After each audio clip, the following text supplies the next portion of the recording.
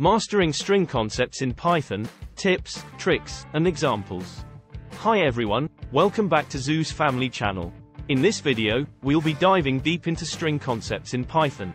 Whether you're a beginner or an experienced Python developer, you're sure to learn something new today. Python strings are a fundamental data type in Python, and understanding how to manipulate and process them is essential to any Python developer. In this video, we'll cover everything from basic string operations like concatenation and slicing, to advanced techniques like regular expressions and string formatting. Let's start with a basic example. Open up your Python shell or IDE, and type in the following command. my_string equals hello world. This creates a new string variable called my_string that contains the text hello world. Now, let's try concatenating two strings together. Type in first_name equals John, and last_name equals Doe, then type full_name equals first_name plus last_name. This creates a new string variable called full_name that contains the text John Doe. Another useful string operation is slicing. You can use slicing to extract a specific substring from a larger string. For example, if you type my_string 0 to 5, Python will return the first 5 characters of the string, which are hello. But wait, there's more. Python offers a whole range of string manipulation functions that can save you time and effort. Plus, we'll show you how to use regular expressions too. Before we dive into specific functions, let's define what a string is in Python. A string is a sequence of characters, enclosed in either single or double quotes. For example, hello world is a string.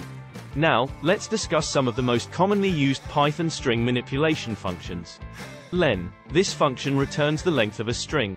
For example, len hello world will return 11.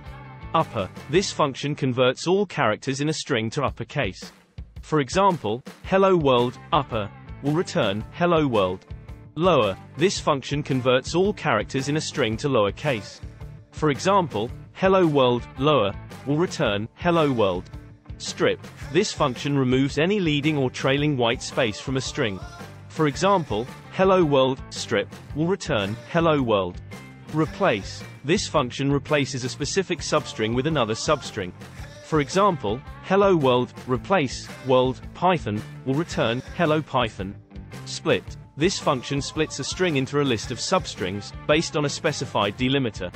For example, hello world split will return hello world. These are just a few examples of the many Python string manipulation functions available.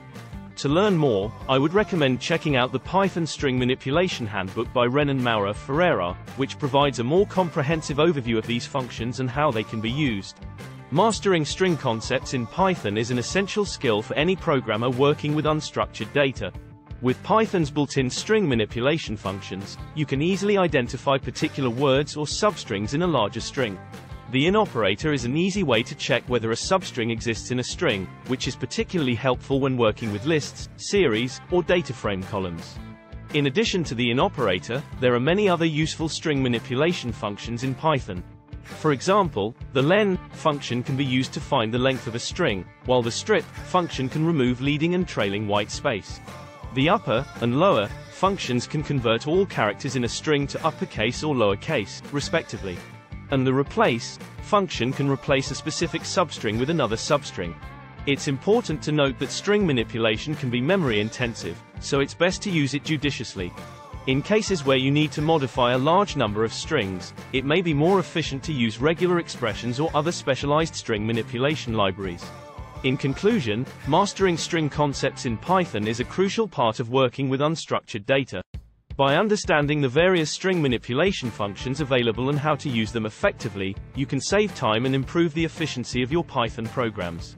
With practice and experimentation, you can become proficient in manipulating strings in Python and use this knowledge to solve a wide range of data analysis problems. Thanks for watching. We hope you've learned something new about string concepts in Python. Don't forget to like and subscribe for more Python tutorials, and leave a comment below with any questions or feedback. See you in the next video. Video script written by Godwell Manyangadze.6423.